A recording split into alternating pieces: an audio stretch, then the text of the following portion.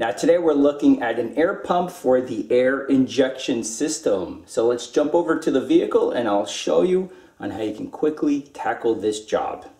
Now the air pump lives right behind the front bumper on the driver's side. Now in order to get access to this, I simply removed the front wheel along with the inner fender well. If you need a guide on how to do this, I'll include a link on the top right hand side of the screen showing on how to remove the entire plastic assembly. Now there's a couple of ways we could do this, but let me make this as simplistic as possible. We have an air pump, we have a relay, and then we have an electric sensor that works within the system. But let's just first test the pump to see if it's working. So now we need to apply power to the air pump and see if it spins.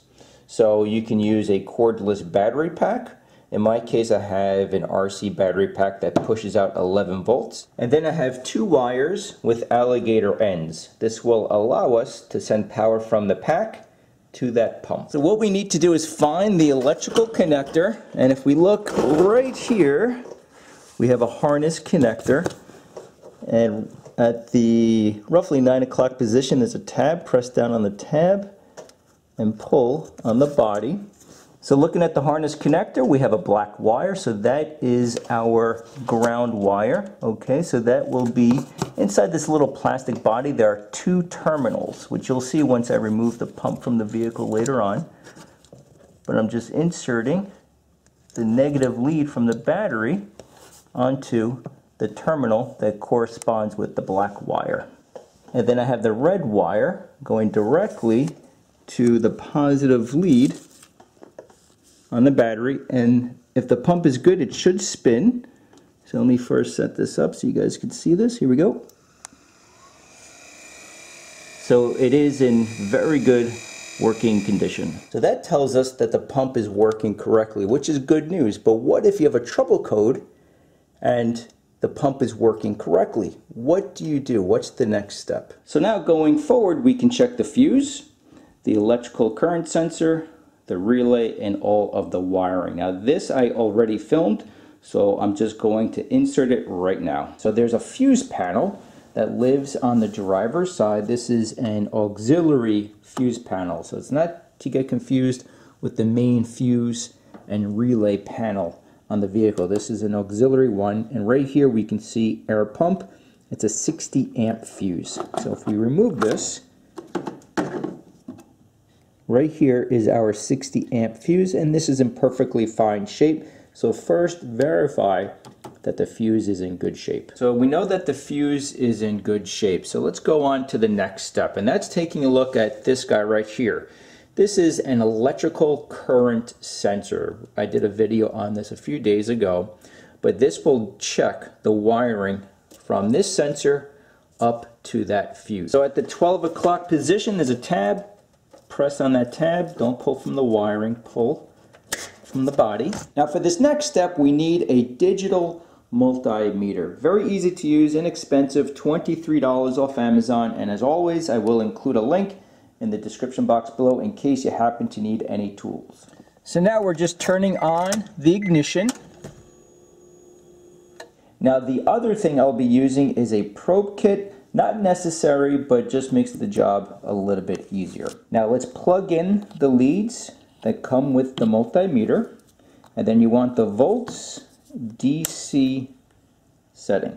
Now I'm taking the probe and inserting it into the harness connector. Now you can use a paper clip, just make sure it's not too thick. You want a thin paper clip so it does not damage the terminals. So the probe is running directly to the red wire of the multimeter, and your black wire is body ground. That's any good metal point, so I'll just clamp this. This is the throttle, and let's see if we have a reading. We want to see battery voltage, and nothing is going on here. So let's check the other terminal. So we checked the left, let's go ahead and check the right. And now we do have battery voltage reading at the multimeter. Now if you do not see a reading here, then you have a break between that wire harness and the fuse that we just checked. And one of the easiest ways to find any breaks in the wiring is a tool called Power Probe.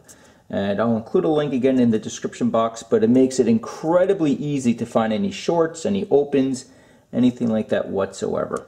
So now we know that the fuse is good, we know that the wiring running from this sensor to the fuse is good, but how about the sensor itself? Going back to the multimeter, now we need to check for continuity. Continuity just means 2 points make a connection, so look for the Wi-Fi hotspot symbol on the multimeter, makes it super easy. Now watch, if I touch these two wires, we have continuity. So taking the leads from the multimeter, one to the left terminal and the other to the right terminal. And there we go. So we have continuity. That tells us that this is in good working shape. If you have no continuity, then you need to replace this sensor. And if you need a guide on how to replace this, I'll include a link on the top right hand side of the screen. But since we're done here, let's go ahead and reconnect the harness connector. And now we're going to look at the air pump relay, which is that guy right there. So now we're going to check if power is getting from the electrical current sensor to the relay. So we need to disconnect this harness connector right there. Now to remove it from the bracket, I'm just pressing down this tab right here. And with my other hand, I'm going to press it out. Oh, let's see, hold on. The camera is sort of in my way here, but hold on. There we go. And then at the 12 o'clock position, a little hard to see, but right where my index finger is, you press down on the tab and just remove the harness connector. And then just like we did with the electrical current sensor, we want to verify that we are getting battery voltage here. So turn on the ignition key. So just like before, black goes to body ground, and then red is going to our harness connector. So if you're using a paper clip, just touch the red lead to the paper clip or use the probe. And let me first set this up. Go ahead, insert the probe. Let's start with this guy first. As you can see, there's no reading, so let's check the other guy. And now we have a reading of battery voltage 11.5 to 12 volts. Now if you're not receiving any power here, you have a break between this harness connector and the electrical current sensor. Once again, the Power Probe tool will save you a lot of time finding that break. So up to this point, we've checked the fuse, the electrical current sensor, and the wiring running to the fuse, and the wire harness running from the electrical current sensor directly to the air pump relay. So as you can see, we're just simply following the wiring to make sure that everything's powering up correctly. So now we're looking up at the relay, and there's a small harness connector right here. Right there's a tab. I'm going to remove it right now. And then once we remove this harness connector, we have a black wire. This is our ground wire. In other words, we want to verify that the relay is grounded correctly. So we need the multimeter. So the black wire is going into this left terminal. So I'm just inserting the probe. And then on the multimeter, again, we are doing continuity, which means 2 points make a connection. And the black lead coming from the multimeter goes to any good metal point. And there we go. So that tells us that we have continuity and no breaks in the wiring. And now there are just 2 more tests to verify all of the wiring is in good shape. So right here is the harness connector going to the air pump. Go ahead and remove it. Now looking at the harness connector that plugs into the air pump, we have a white wire with a green stripe. And the harness connector running to the relay also has a white wire with a green stripe. So what we're going to do is again check for continuity. Make sure that the air pump and the relay are connected. There are no breaks. So taking my probe, it happens to be this terminal right here. So inserting the probe, white with the green stripe. And let's see if we have continuity.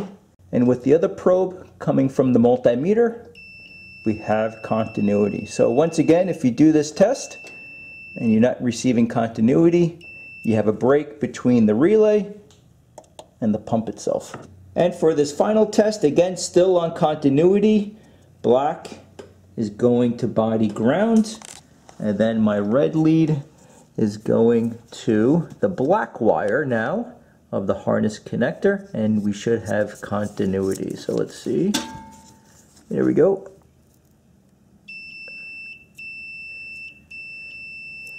Now if you're not getting continuity here, then you have a break between this harness connector and body ground. So in order to remove the air pump, we have two air lines, one right here, another one running through the bottom, which you'll see in a second.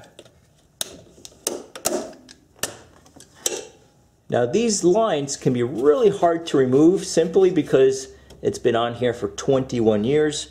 This is a big time saver. These are pliers made specifically to loosen up hoses. And it will save you quite a bit of time. The other thing that's useful is a trim removal tool set, so it doesn't really scratch up anything. There we go.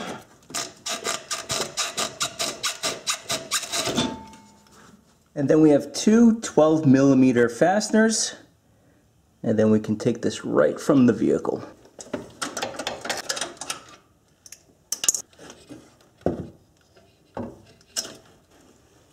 And here's our air pump.